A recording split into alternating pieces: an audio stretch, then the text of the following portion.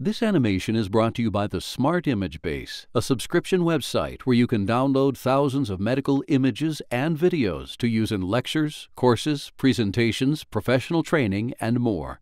For more information, click on the link in the description.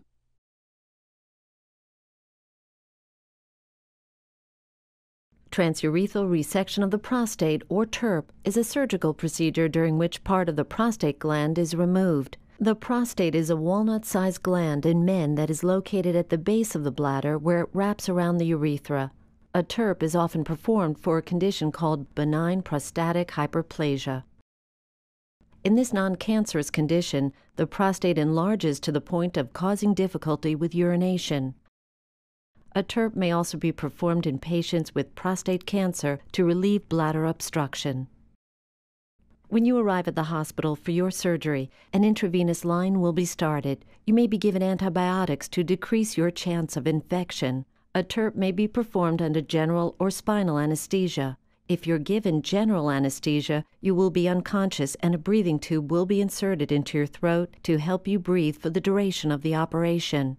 If you receive spinal anesthesia, you will remain conscious and the lower half of your body will be numb during the operation. You'll be given sedation to help you relax. An uncomplicated TURP usually takes about an hour to perform. Your surgeon will begin by slipping a small lighted instrument called a cystoscope through the opening of your penis.